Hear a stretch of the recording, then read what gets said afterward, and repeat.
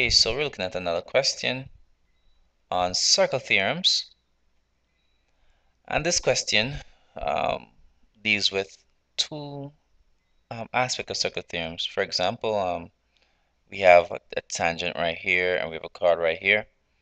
And we know that there's a theorem that states that the angle between a tangent and a chord, angle formed by a tangent and a chord, or between a tangent and a chord, is equal to the angle in the alternate segment. So let's look at this. We have the tangent, and a tangent doesn't cut the circle or pass through the circle, it just touched the circle at the edge. And the chord is just a straight line that whose ends really are on the circumference.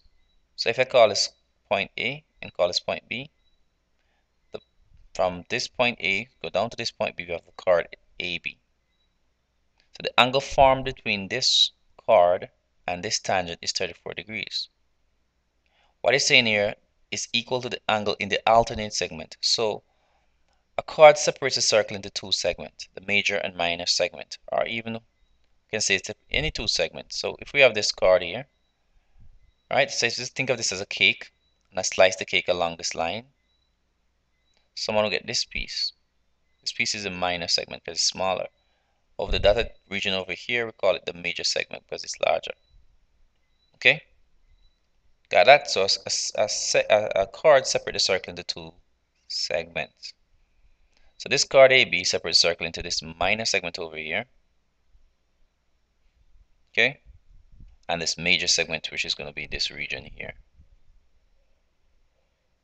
Okay, that's a major segment. All right. Now the angle formed between the chord and the tangent is equal to the angle in the alternate segment. Well, this chord, right? If we go to the center of it, and the alternate segment will be this segment over here, the major segment. So I'll go all the way. I'll point straight down from the center. I'll basically hit this what? I'll hit this angle right there.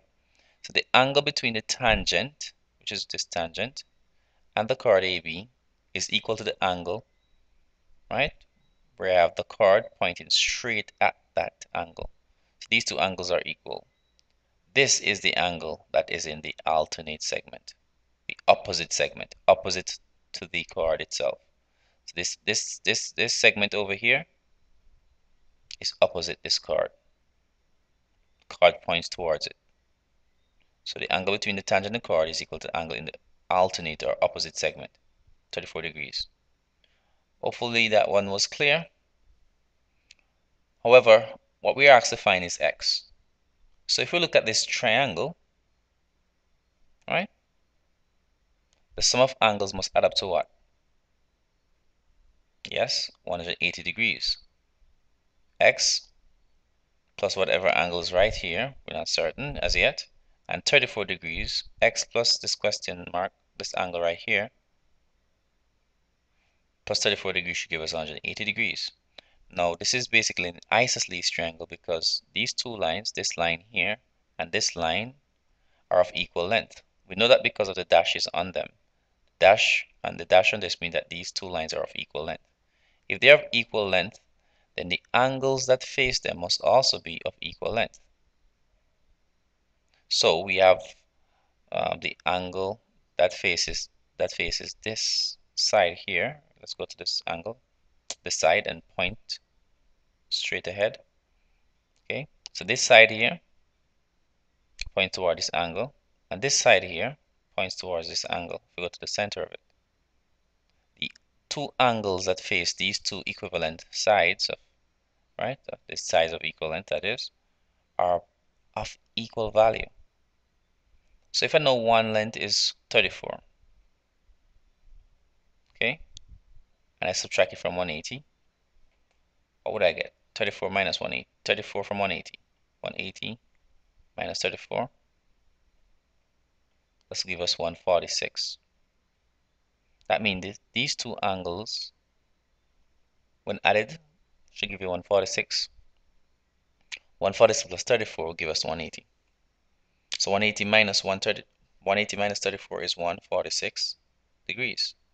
So if I want to find x, remember these two angles are equal. They're the base angles of an isosceles triangle. They're of equal size.